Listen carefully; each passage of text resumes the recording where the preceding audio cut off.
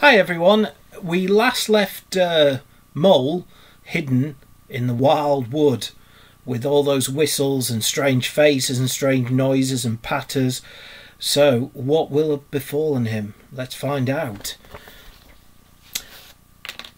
Meantime Rat, warm and comfortable, dozed by his fireside. His paper of half-finished verses slipped from his knee.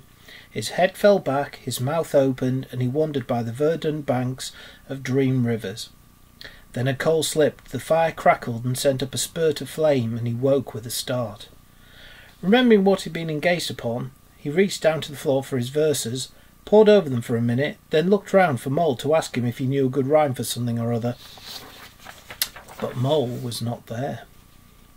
He listened for a time. The house seemed very quiet. Then he called, "Moley!" several times, and receiving no answer, got up and went out into the hall.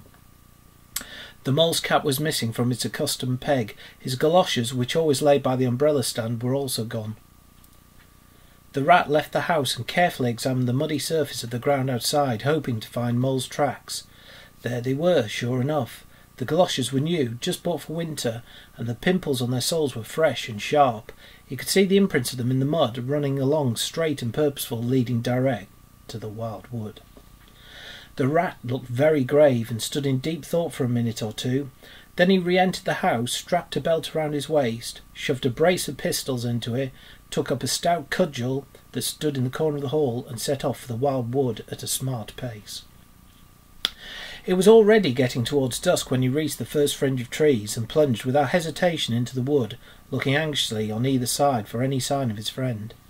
Here and there wicked little faces popped out of holes, but vanished immediately at the sight of this valorous animal, his pistols, and the great ugly cudgel in his grasp, and the whistling and pattering, which he'd heard quite plainly on first entry, died away and ceased, and all was very still. He made his way manfully through the length of the wood to its furthest edge. Then, forsaking all paths, he set himself to traverse it, laboriously working over the whole ground, and all the time calling out cheerfully, "Moley! Moley! Moley! Where are you? It's me! It's old Rat!" He had patiently hunted through the wood for an hour or more, when at last, to his joy, he heard the little answering cry. Guiding himself by the sound, he made his way through the gathering darkness to the foot of an old beech tree with a hole in it, and from out of the hole came a feeble voice saying, "Ratty, is that really you?" The Rat crept into the hollow, and there he found Mole, exhausted and still trembling. "Oh, Rat," he cried, "I've been so frightened you can't think." "Oh, I quite understand," said Rat soothingly. "You shouldn't really have gone and done it, Mole. I did my best to keep you from it. We river bankers, we hardly ever come here by ourselves. If we have to come, we come in couples at least. Then we're generally all right. Besides, there are 100 things one has to know which we understand all about and you don't, as yet. I mean, passwords and signs and sayings which have power and effect, and plans you carry in your pocket, and verses you repeat, and dodges and tricks you practice. All simple enough when you know them.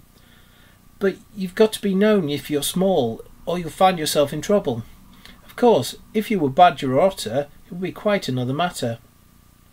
"Surely the brave Mr. Toad wouldn't mind coming here by himself, would he?" inquired the Mole. "Old Toad," said Rat, laughing heartily. "He wouldn't show his face here alone, not for a whole hatful of golden guineas, Toad wouldn't."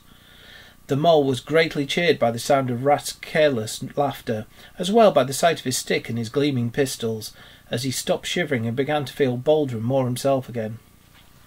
"Now then," said the Rat presently, "we really must pull ourselves together and make a start for home while there's still little light left. It will never do to spend the night here, you understand. Too cold for one thing."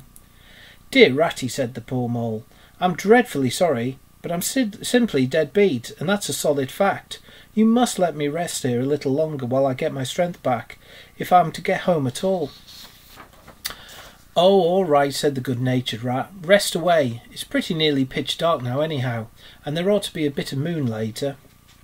So the Mole got well into the dry leaves and stretched himself out, and presently dropped off into sleep, though of a broken and troubled sort, while the Rat covered himself up too as best he might for warmth and lay patiently with a pistol in his paw. When at last Mole woke up, much refreshed and in his usual spirits, the Rat said, "Now then, I must take a look outside and see if everything's quiet, and then we really must be off." He went to the entrance of their retreat and put his head out. Then the mole heard him saying quietly to himself, "Hello, hello, here is a go." "What's up, Ratty?" asked the mole. "Snow is up," replied Rat briefly. "Or rather down, it's snowing hard." The mole came and crouched beside him, looking out, and saw the wood that had been so dreadful in quite a changed aspect. Holes, hollows, pools, pitfalls, and other black menaces to the wayfarer were vanishing fast, and a gleaming carpet of fairy was springing up everywhere that looked too delicate to be trodden upon by rough feet. A fine powder filled the air and caressed the cheek with a tingle in its touch, and the black boles of the trees showed up in a light that seemed to come from below. "Well, well, it can't be helped," said the Rat, after pondering. "We must make a start and take our chance, I suppose. The worst of it is, I don't exactly know where we are, and now this snow makes everything look so different." It did indeed. The mole would not have known that it was the same wood. However, they set out bravely and took a line that seemed to be most promising, holding on to each other and pretending with invincible cheeriness that they recognised an old friend in every fresh tree that grimly and silently greeted them, or saw openings, gaps, or paths with familiar turn in them, in the monotony of white space and black tree trunks that refused to vary. After an hour or so, they lost all count of time. They pulled up, dispirited, weary, and hopelessly at sea, and sat down on a fallen tree trunk to recover their breath and consider what was to be done. They were aching with fatigue and bruised with tumbles. They had fallen into several holes and got wet through. The snow was getting so deep they could hardly drag their little legs through it, and the trees were thicker and more like each other than ever. There seemed to be no end to this wood, and no beginning, and no difference in it, and worst of all, no way out. "We can't sit here very long," said the Rat. "We shall have to make another push for it and do something or other. The cold is just too awful for anything, and the snow will soon be too deep for us to wade through." He peered about him and considered. "Look here," he went on, "this is what occurs to me. There's a sort of dell down here in front of us, where the ground seems to be all hilly and humpy and hummocky. We'll make our way down there, try and find some sort of shelter, a cave or a hole with a dry floor to it, out of the snow and wind, and there we'll have a good rest before we try again, for we're both of us pretty dead beat. Besides, the snow may leave off, or something may turn up." So, once more they got to their feet and struggled down into the dell, where they were all hunted about for a cave or some corner that was dry and a protection from the keen wind and the whirling snow. They were investigating one of the hummocky bits which the Rat had spoken of, when suddenly the mole tripped up and fell forward on his face with a squeal. "Oh, my leg!" he cried. "Oh, my poor shin!" And he sat up on the snow and nursed his leg in both front paws.